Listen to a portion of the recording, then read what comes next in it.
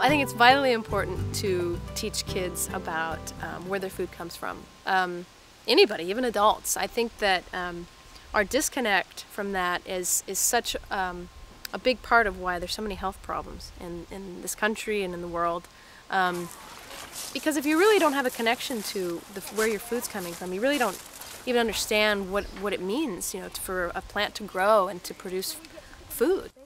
We've become very accustomed to a certain way of life, and I think that the more kids are that are actually having gardens and planting their own seeds and learning and watching something grow, the more that they'll become sensitive and conscious human beings, and really thinking about how their actions and their nurturing can affect something.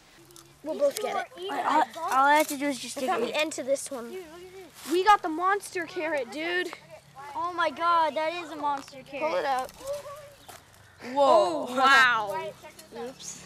That's a big carrot. Does that end look durable? A significant amount of the hard labor here is done by the kids. They love to move mulch and compost. Are you ready? Yeah. Ready? Ooh! That's your lunch scraps. Awesome. Oh, yummy.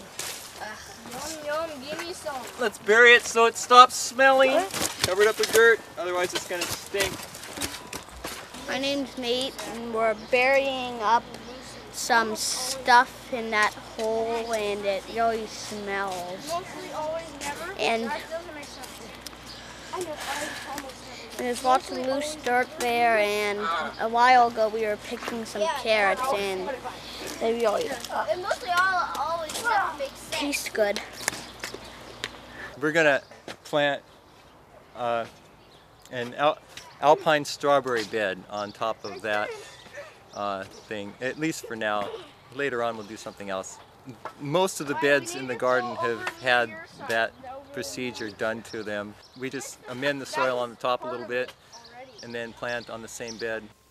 There's been a lot of studies done about the nutritional superiority of a food that's, let's say, an apple that's just been picked versus an apple that's been shipped, you know, 250 miles or thousands of miles just to be eaten.